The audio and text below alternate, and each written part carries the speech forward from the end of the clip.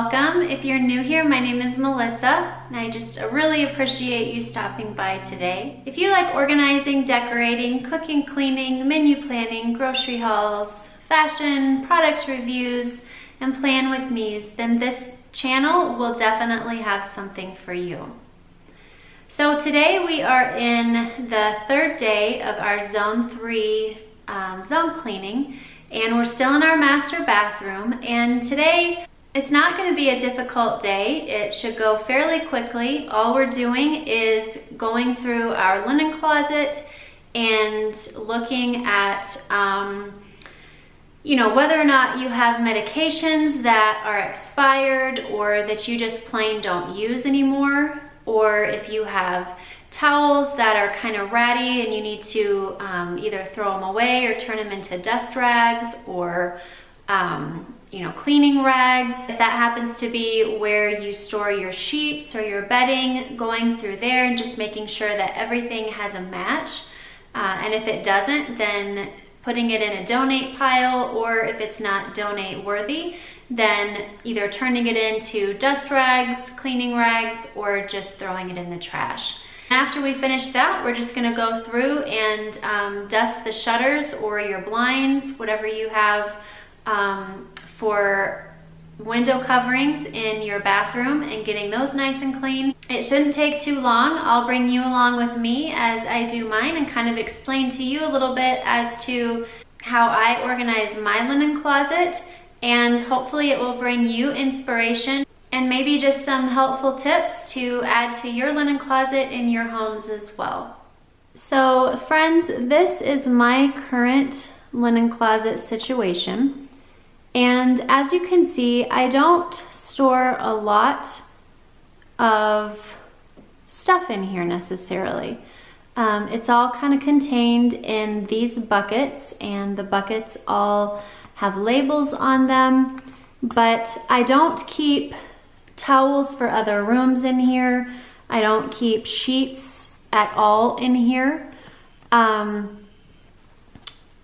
just keep exactly what my husband and I need in this bathroom for ourselves, along with our medications for our family, because I don't want them out and about in other rooms. I like to have them safe in here, if you will.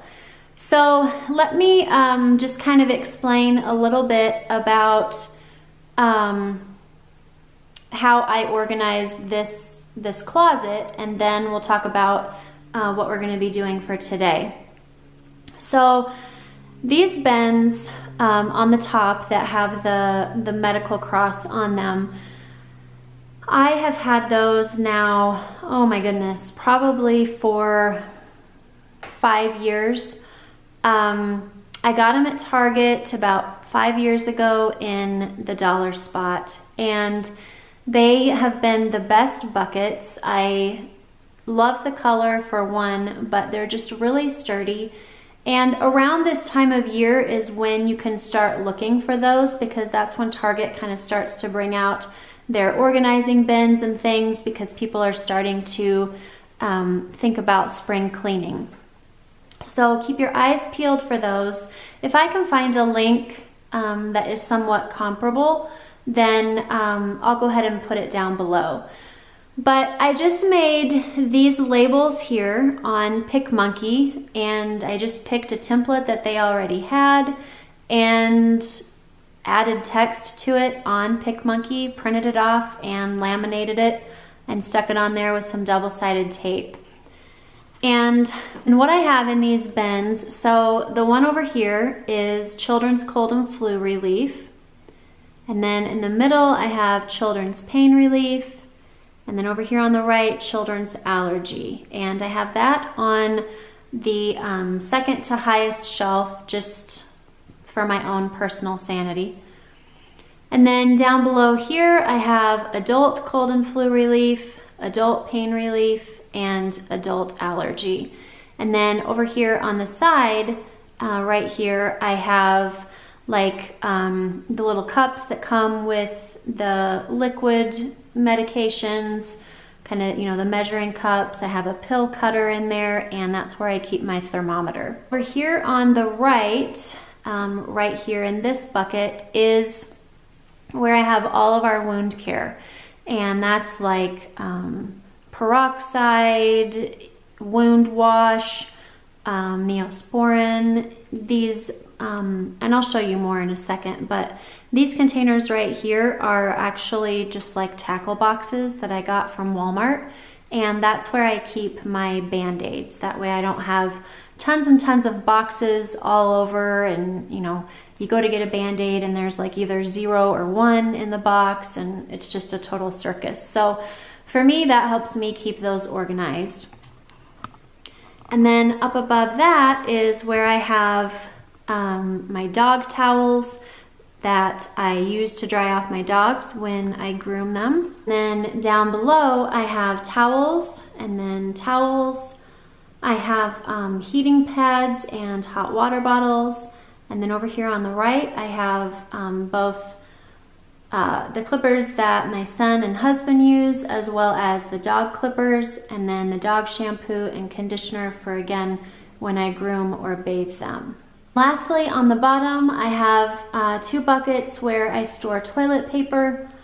And then these 2 buckets over here are where I keep my kids' humidifiers in case, you know, they get a cold or start to get bloody noses or things like that. Again, we live in Colorado where it's extremely dry, and so I keep those there. And then underneath, those are just bath mats that I put under the humidifier when it's in their bedroom. That way it kind of helps absorb some of that moisture that's falling, and I don't end up with just a total sopping carpet floor underneath the humidifier. So I just keep those right there underneath. That way when I need the humidifier, everything that goes with it is right there, and I don't have to go searching for things. Then over here on the door of my linen closet, I just have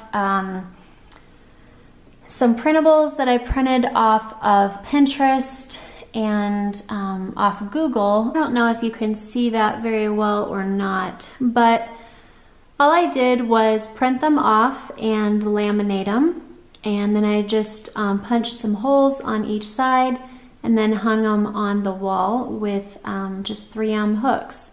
And so up here on the top is just a couple sheets that have different essential oil recipes for different things. And then down there on the bottom, again, I don't know how well you can see that. I don't think it's showing up very clear, but I just went on Google and printed off like the different dosages for ages. And if you just type in like Tylenol Junior dosage or something like that, these will come up, and you can just print them straight from Google. And so as you can see, I have one for Junior Tylenol, and then I have one for Advil, and then I have one for Motrin. And again, I just laminated them, punched holes in the sides, and just hung them up there with some 3M hooks, and they're perfect.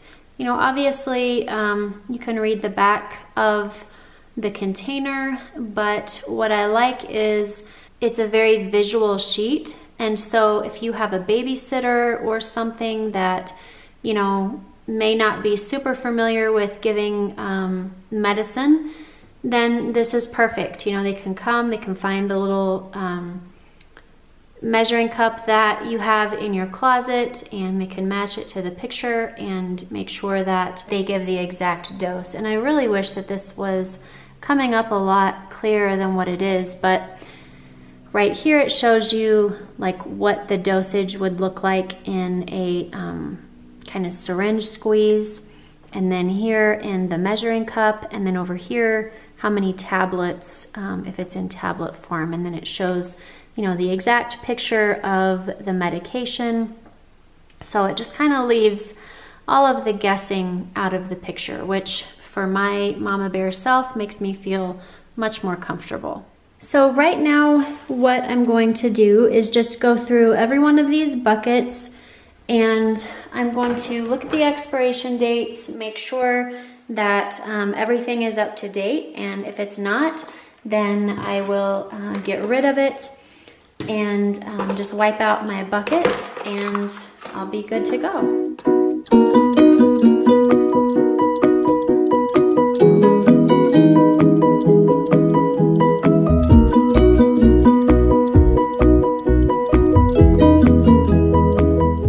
One thing that I like doing is when I get the children's Tylenol chewable is I separate them all and take them out of their original package. They all have an expiration date on each individual tablet, and so I don't have to worry about not knowing, you know, when that particular one expires. But I just separate them all, and then I put them in a little plastic baggie, and I just keep them in here that way. That way I'm not having to like separate them every time, and for me this just works and keeps it a lot more organized.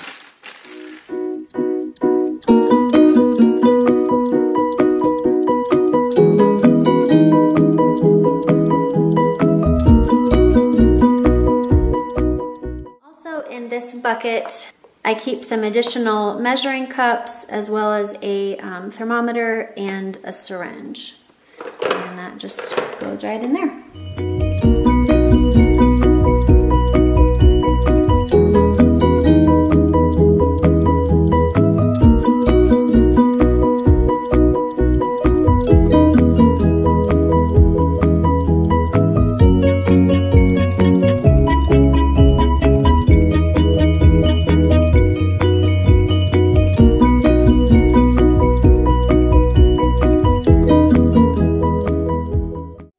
So it's just interesting as you go through this, you know, you think, oh, my stuff is up to date. And I do this, you know, every 7 weeks, but this is all of the stuff that I just pulled out of the adult cold and flu relief that is expired. So that's why you gotta keep on top of it.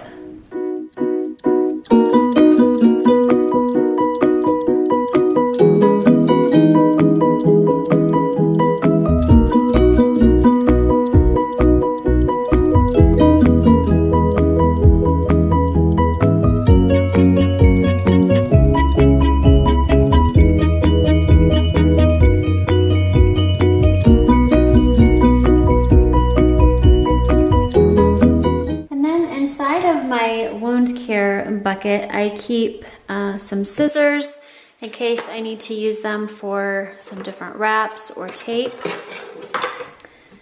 And then this is what I was referring to.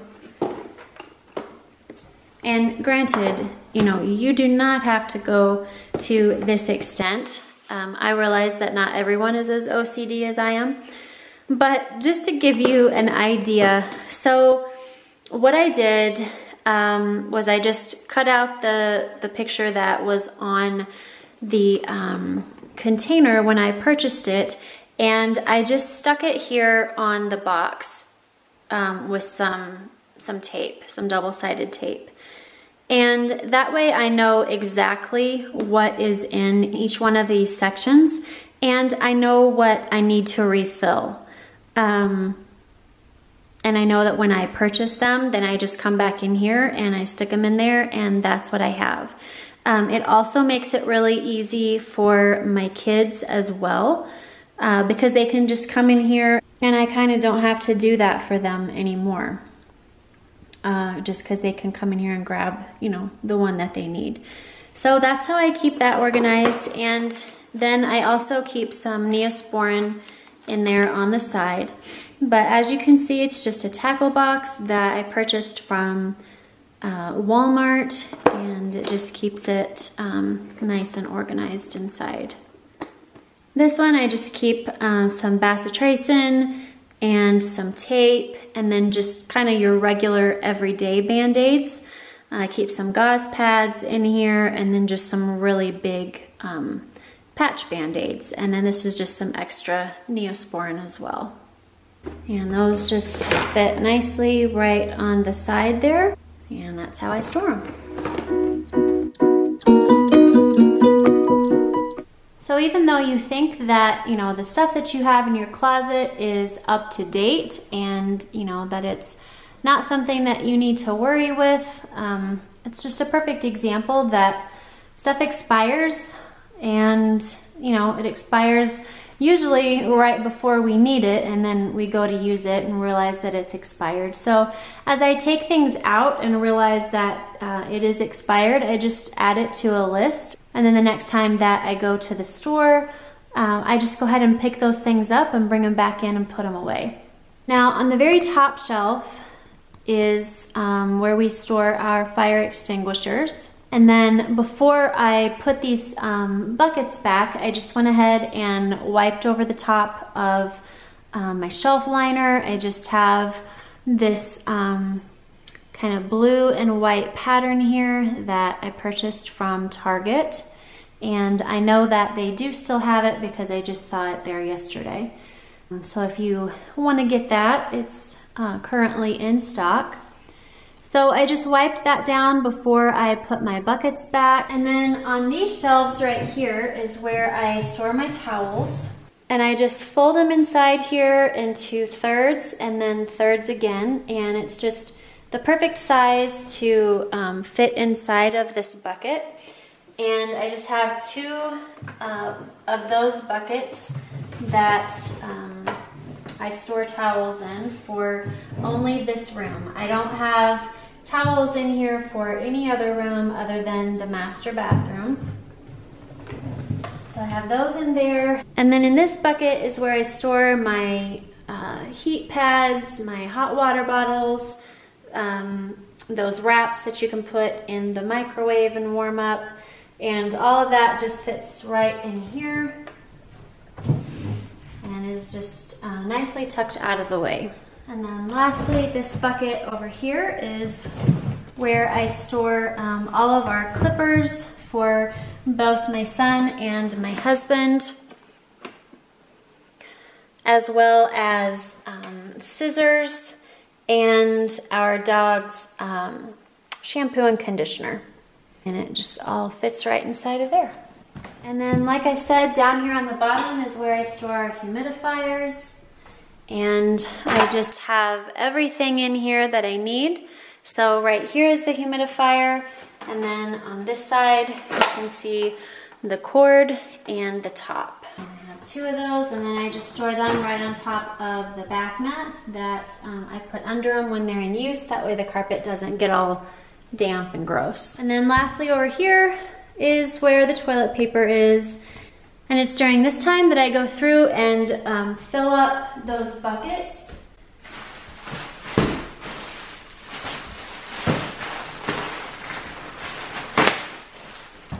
And it's around this time that I go in and fill up those buckets if they're running low.